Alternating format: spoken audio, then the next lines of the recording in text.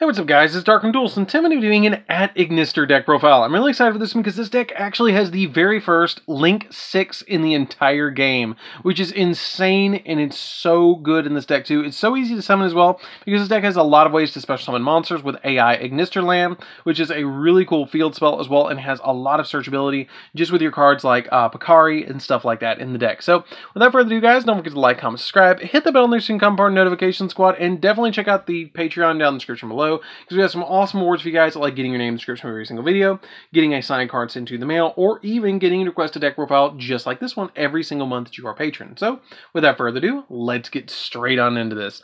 So first off, we're going to be playing 3 copies of Picari the @Ignister, which is a really cool card, because if this card is normal or special summon, you can add a @Ignister spell or trap, or a AI spell or trap directly from your deck to your hand. And you can target an @Ignister monster you control, and its level becomes 4 until the end phase of the turn, which can help you get into your XYZ plays. Then we play 2 copies of Achichi, or 3 copies of Achichi. Achichi is really good because if this card is normal or special summoned, you get to add a level 4 or lower @Ignister monster from your deck to your hand, except another copy of Achichi. And at the start of the damage step, when your Cyber's monster battles, you can banish this card from your graveyard and destroy that monster you control, and you can only use the effect of Achichi once per turn. Then we play 2 copies of Bururu. Bururu is really good as a tuner monster. I just play her at 2.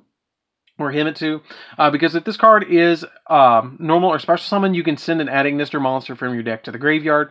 And if this card is sent to the graveyard as a material for a synchro monster of a Cyverse monster, then you can target 1 monster in your graveyard that was used as a synchro material, except this card, and then special summon it. So basically special summon the other material back from the graveyard. I play 2 copies of Doyon. Doyon is a really good card because if it's normal or special summoned, you get to target an @Ignister monster in your graveyard and add it back to your hand.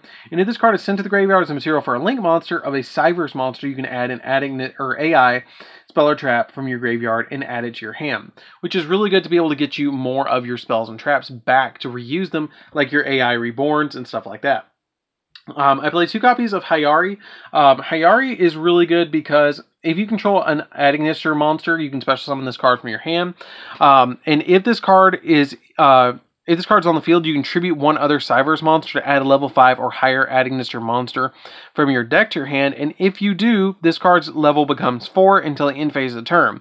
And if you attributed a Link monster to activate this card, you can add an AI ritual from your deck to your hand as well, which is really helpful because basically you're searching the Water Leviathan and the copy of your AI's Ritual as well, so you can immediately Ritual summon into that copy of AI's Ritual.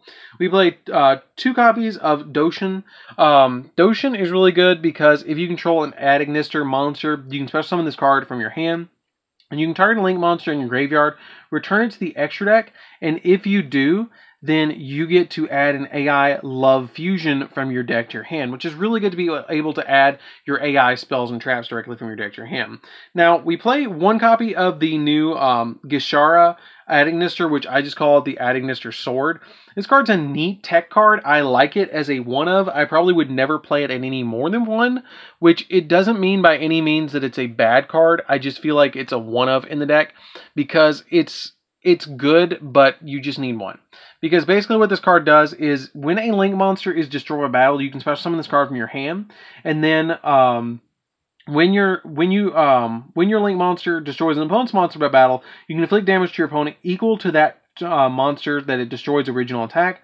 And then when an attack is declared involving a Link monster you control and an opponent's monster, you can banish this card from your graveyard, and then the attack of that monster becomes 3,000, which is really cool. Or both of the monsters' attacks become 3,000, which is really good. I like that effect because it just levels the playing field if you're attacking against a monster that's really big. This card can protect your monsters. I play 2 copies of Gachira. I think it's Gachira. I think I'm saying that right. Though what this card does is, basically, I like this one at 2 because it has a really neat effect that the first time each Cyverse monster you control would be destroyed by a card effect, each turn it's not destroyed. And then it also has a special summon ability that lets you target a Cyverse effect monster you control and negate its effects, and if you special summon this card from your hand. And if this card is sent from the field to the graveyard, you get to target a face-up monster you control, and that target is unaffected by your opponent's card effects until the end phase of the next turn, which is a really good effect just to be able to get those extra protections on your cards.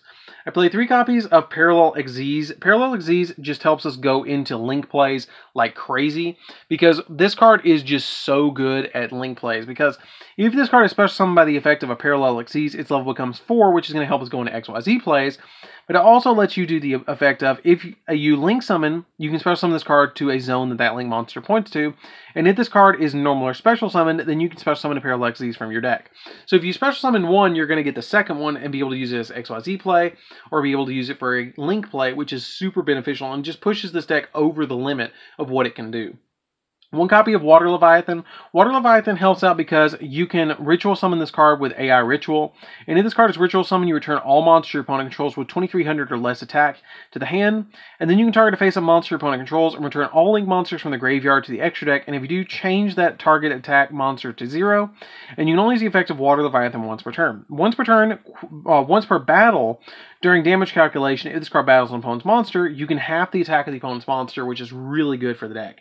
1 copy of Paladin of Storm Dragon. Basically, you can ritual summon this card with Signet Ritual, and then you contribute this card to special summon a level 5 or higher Cyberse monster from your hand or deck, which usually, actually what I summon nowadays is the Ad-Ignister Sword. I usually summon this card off the copy of the Paladin, which helps out the deck quite a lot to be able to get that card on the field. So, that's it for the monsters, guys. Let's get into the spells. So for the spells, we are going to be playing 1 copy of Signet Ritual. Signet Ritual is just basically here to ritual summon for our Water Leviathan or Paladin of Storm Dragon.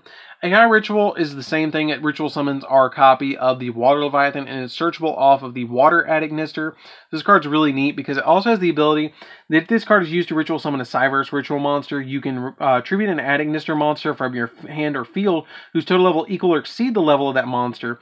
But if you control an Ad-Ignister monster while this effect is activated, you can also use Ad-Ignister monsters from your graveyard and banish them.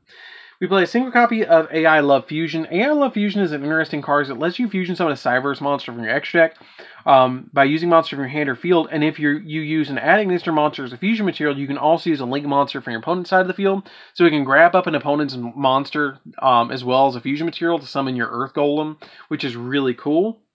3 copies of AI Reborn.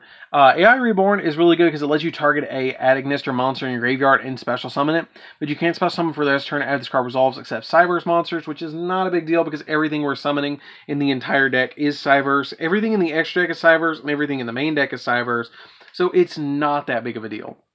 It also has the ability that when an attack is declared involving 2 monsters, you can banish this card from your graveyard and add a card from your deck to your hand, and a card from your hand, and then target a Ad-Ignister or a AI spell or trap that's banished or in your graveyard and add it back to your hand, which is really good to be able to just bring your spells and traps back to your hand. Then we play the best card, single best card in the entire deck, which is 3 copies of Ignister at AI Land, which is really cool because if you can, this card is insanely good because what it does is if you control no monsters in your main monster zone, then you can special summon 1 level 4 or lower Ad-Ignister monster from your hand. But for the rest of the turn, you cannot special summon monsters with the same attribute by the effect of an Ad-Ignister land. Also, you cannot special summon monsters except for Cyberse monsters, even if this card leaves the field. And if this card is in your graveyard, you can banish an Ad-Ignister monster from your grave and set this card on your side of the field. This card is so good at getting you link plays because you just special summon an Ad-Ignister. You basically can get you 3 monsters on the field really fast using your normal summon because you can use this card to special summon a monster, link it away, go into the Kuriboh, the Angry Kuriboh, special summon another monster off this effect, get its effect off, and then link both of them away into your extra monster zone, and then use special summon again from your hand, and then normal summon 1 time. And then you get 4 materials straight on your field, because a lot of your monsters are going to search anyways. Then we play 3 copies of Signet Mining, because it lets you send a card from your hand to the graveyard to add a level 4 or lower Cyberse monster from your deck to your hand. 3 copies of Dark Ruler No More. This card's a really neat tech card in the deck, because it just shuts down your opponent's field, and it's really nice, especially if you get pushed to go second.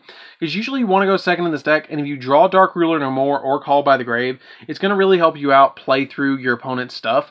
because if your opponent establishes a really crazy board, the Dark Ruler Tomorrow is going to stop that and let you play your board to be able to stop your opponent from doing all their stuff.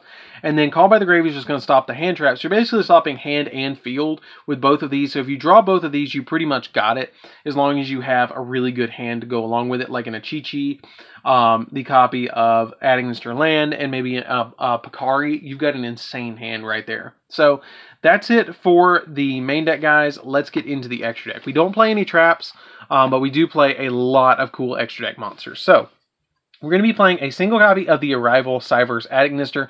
This is essentially the boss of the entire deck, and what it does is you have to put 3 monsters with different attributes in this card, and you can only use the effect of the Arrival once per turn, and the original attack of this card becomes 1,000 times the number of link materials used to link summon this card, because it's about a ritual to summon this card. And it's unaffected by other card effects, and then once per turn you can target one other monster on the field and destroy it, and if you do, you special summon an Ignister token that's a level 1/0/0 to a zone this card points to, which it has plenty of options. It has plenty of options to special summon it. It's a really, really good card because it does go up by the amount of link materials you put into it, and it's unaffected by everything, and it pops something. That is a really good card. I was actually really surprised that this card was only a super rare. I'm really surprised this card was an ultra or secret. Then we play a single copy of Firewall Dragon Dark Fluid. Dark Fluid's pretty easy to summon this deck. That was the original boss monster of the deck until the Arrival came out. But basically what this card does is if it's link summoned, you can place counters on it equal to the number of different types of Cyverse monsters in your graveyard between Ritual, Fusion, Synchro, and XYZ. And then this card gains 2,500 attack for each counter on it during the battle phase only. And then when your opponent activates a card or effect, you can quick effect remove 1 counter from this card to negate the activation. And if you do, you can negate the activation. Also, the effect was activated between this card's attack and declaration and the damage step. You can make another attack. This card can get really big along with the Arrival. But basically, this is the sword of the deck, and this is the shield of the deck. Then we play a single copy of Access Code Talker. Access Code Talker is insanely good in this deck because you have so many different attributes that you're going to be linking away with. But basically, your opponent cannot activate cards or effects in response to this card's activation. And if this card is link summoned, you can target 1 link monster that was used as a material from this card, and this card gains attack equal to that monster's link rating times 1,000. And then you can banish a link monster from your graveyard and destroy 1 card your opponent controls. And for the rest of the turn, you cannot banish monsters with the same attribute as that material. But we have a couple of different attributes between Dark, Water, Fire, Earth, stuff like that we can use. Then we play 2 copies of Dark Templar. Dark Templar is the enabler for the entire deck because if you special summon, if a monster special summoned to a zone this card points to, then you can special summon as many level 4 or lower Ignister monsters from your graveyard as possible to zones this card points to, but their effects are negated, and when this card destroys one monster for battle, you can special summon 1 Cyverse monster from your graveyard, which is really good. Just be able to swarm the field. Fire Phoenix, because Fire Phoenix is just really good because during your damage calculations, card attacks, you can inflict damage to your opponent equal to this card's original attack. Instead, if you do, your opponent takes no battle damage during that battle. And if this card destroys an opponent, if this card is destroyed by a card effect, you can destroy 1 monster your opponent controls. And during the standby phase, after this link summon card was destroyed and sent to the graveyard, you can special summon this card from your graveyard, which just replaces itself, which is super nice. Cyverse Witch, because she works with your ritual monsters to be able to get them out of the deck. Cyverse Witkid. Witkid is here because it works with the Synchro monsters in the deck.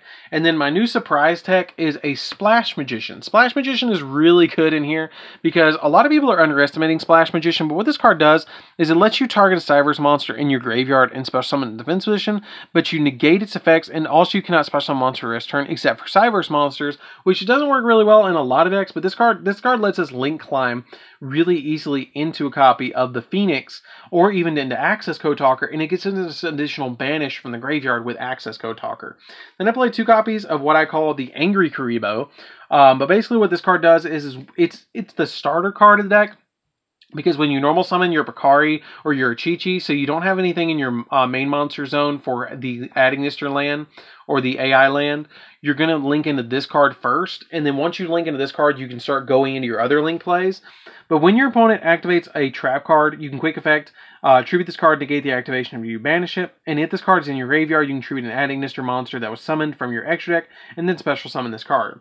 The Earth Golem is really cool because you can use it with other monsters that your opponent has. Like if your opponent has a Link monster, you can fusion summon that Link monster away to summon this card, which is cool. And if this card attacks that was special summoned from the extra deck, it gains attack equal to the original attack of the opponent's monster it's attacking. And then when this card is destroyed by battle, you can target an Ignister or Cyberse monster in your graveyard and then special summon it, which is super cool. A single copy of Wind Pegasus. We go into Wind Pegasus sometimes when we're trying to go for Dark Fluid, but it's not all the time that you go for this card anymore. Because during your main phase, you can destroy spell traps up to the number of Ignister monsters your opponent controls, or you control, excuse me. And another card you control is destroyed by battle or by an opponent's card effect. While this card's on the field or in the graveyard, you can banish this card, and then target one card your opponent controls and shuffle it into the deck. And then I play 2 copies of Light Dragon. Light Dragon is super cool because it has multiple pops. Because if this card you control will be destroyed by a card effect, you can detach material from this card instead. And then you can also activate these effects once per turn. To detach material from this card, destroy face-up cards in your opponent's control up to the number of Ignisters you control. And then when another Cyberse monster you control inflicts battle damage to your opponent, you can special summon 1 Link monster from your graveyard, which is really good. So that's it for the deck, guys. I know it is a wall of text with these Cyberse or these Ignister monsters, but the deck is so worth playing because it's really fun. If you like decks like DDDs, this deck is like a lot like DDDs to me, where it just special summons a bunch of monsters to your side of the field and then summons the Arrival, where Ignisters do something different that DDDs don't. DDDs pretty much special summon out a bunch of monsters to negate, where this deck summons Ignister, the Arrival, and OTKs your opponent. So that's it for the deck, guys. I hope you guys enjoyed this deck. It's super, super fun to be able to play around with, and I highly recommend you guys give this deck a try. It is probably going to get reprinted in the, I think it's going to get reprinted in the Megatins. Don't hold me to that. I'm not quite sure what is going to be in the Megatins yet, but definitely give this deck a try if you do get the opportunity, because it's super fun. I don't think it's as expensive as when it came out, but it's still really fun to play around with it, and I highly recommend you guys give it a try. So, anyways, guys, this is DarkArmedDuelist. Don't forget to like, comment, subscribe, hit the bell on the screen, become part of the notification squad, and I'll see you guys in the next video. See you later, guys.